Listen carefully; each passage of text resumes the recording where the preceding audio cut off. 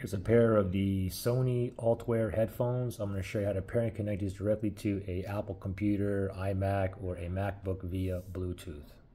So first thing is go to the Bluetooth settings on your Apple computer. So you can just click on the Apple logo up here. And then we're going to go down to System Settings. And then from here, we're going to go to Bluetooth. And now from here, if I scroll down all the way down here under nearby devices, now it's searching. You can see the little circly thing. It's searching for devices that are in pairing mode near me. So now we have to hurry up and put these headphones in the pairing mode.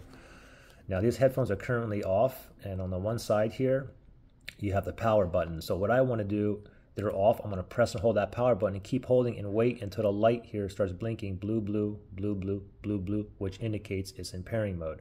We'll do it together, okay? So the headphones are currently off. Press and hold that power button. Ready, set, go. Keep holding. Wait, wait. Blue, blue, blue, blue. There it is. Now it's in pairing mode. Now let's see if it finds it. Let's go back under here, under nearby devices.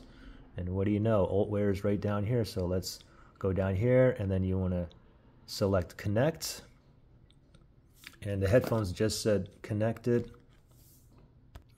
And now if I scroll up, you can see the Altwear says connected with 50% battery remaining right there. Okay, so these are connected, ready to go. Now here's the thing, if you had issues connecting or pairing or whatnot, you can always reset these. If you need to do that, look in the link below in the description.